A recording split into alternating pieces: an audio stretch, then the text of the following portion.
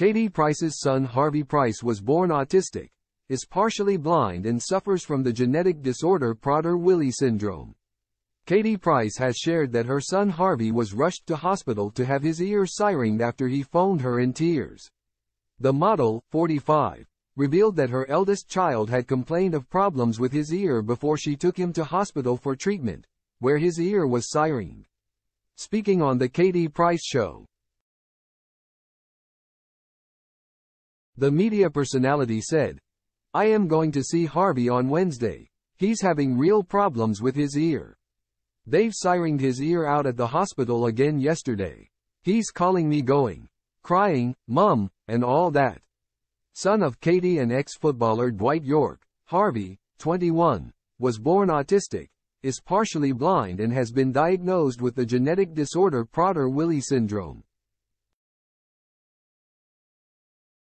Katie added, "Last night when he went to bed they put a bandage around his head to stop him doing that with his ear.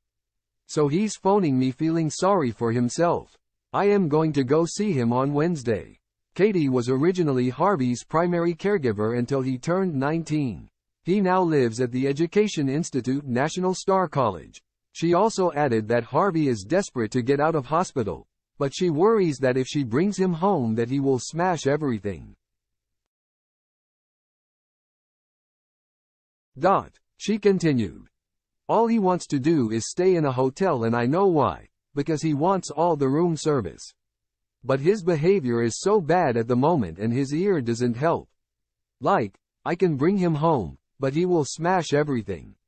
The National Star College in Gloucestershire is a provider of specialist further education and personal development for people with disabilities. Katie is also mum to Junior, 17, Princess, 16, Jet, 9, and Bunny, 8. The glamour model is also a longtime campaigner for Harvey's Law, which would make online abuse an offense. She launched a petition in 2017 after Harvey became a victim to hateful online comments. She also demands a register of offenders to be documented.